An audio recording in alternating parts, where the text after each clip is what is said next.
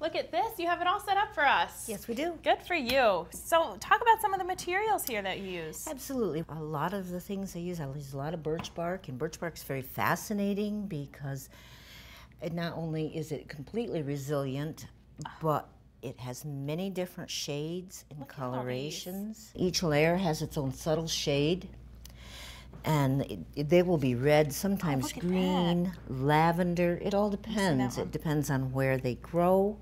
It depends on when they die. That's incredible. So you have a lot to work with. Yes. And so you only use birch bark that has died, right? Yes, we only use dead and down with whatever we make. Okay. And so what else do we have going here? Okay, well, these are, of course, just pieces of a stick, a larger stick. Sometimes we use roots, parts of branches. This is the curlicues from frost grape. We also use, if you'll excuse me, we also use pieces of frost grape, especially for making the furniture, because it's flexible. Yes, it's strong. pliable. It's very, very straight. Oh, look at that. And it peels easily, and it's very strong. All right. So we're going to start by making a birdhouse today. Absolutely. So what's the first step then? What do we got to do? First step is picking out the materials we want to use. Okay. We're going to use this as the base, and this will be what you're going to use for your stalk. Pick out what you'd like. Ooh, I like this guy. Yes, he's in a good way. Yeah. These small pieces will be what the top sets on. Okay. So let's do that. Okay. And I think the larger one would look better for this. This will be the actual house itself, and we always have an assortment. Yes. And then we will pick a piece that we will use as the roof. You can use an acorn for a top. Oh, let me see that. Oh, I do like that. I like it. Okay. I do. All right, let's go with that. Let's do it. First thing you're going to do is decide which way you want it to stand. So what you do is you pick it up, glue the base.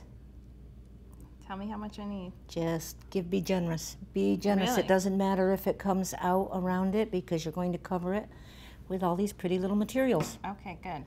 Okay, your next step is you're going to be putting on the base that holds the house. And what is this? That is actually a piece of an old pack basket. Really? Mm-hmm.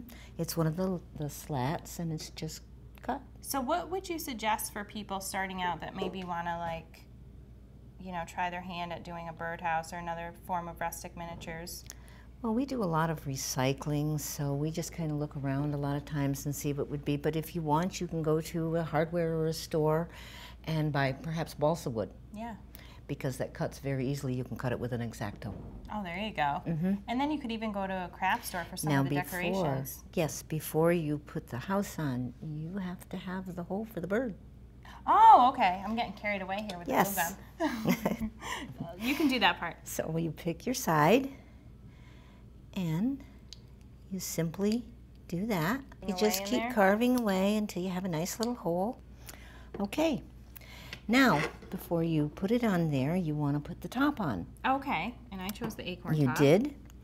So what I would do is I would put a generous amount here, set this down, and then I would also run that around the rim. Okay. Okay?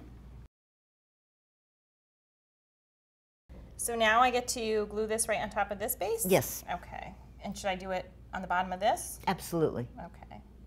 Let's see, we put another piece of glue in here, so. Yes, and be sure to be generous. All right, sounds good. All right, wait, where's my hole? I gotta make sure that's facing out, right? Mm-hmm. Good thing I remembered that, Donna. You were gonna forget to tell me that. Well, because you can do it in any way you want. I mean, this could be the front, or even this if you wanted a long, narrow one. That's true. I better stick with standard here, though. Let's not get carried away.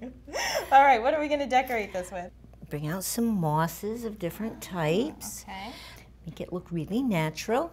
Okay. So your first step is you decide the place where you want to start. Okay. And you'll want to cover up the glue. Get some up on the stalk. So how long do these usually take you? Oh, they don't take very long. No. You want to make sure you push that tight in there. Mm-hmm. And you cover the front and all the glue if possible. Let's add a shelf fungus. Oh, perfect. we add a little dab of glue. And then you just put it in place, hold it for a moment. Yeah, see, now it's like getting a lot of dimension and more character. Absolutely. It is fun decorating. It is fun. I mean, we were saying earlier that obviously the patience, you know, you gotta have patience for something like this, but it can also be a good stress reliever too if you're not doing it all the time. I think the birdhouse is just plain fun. Yeah. So we could continue with this all day for another couple hours, and that would really complete this.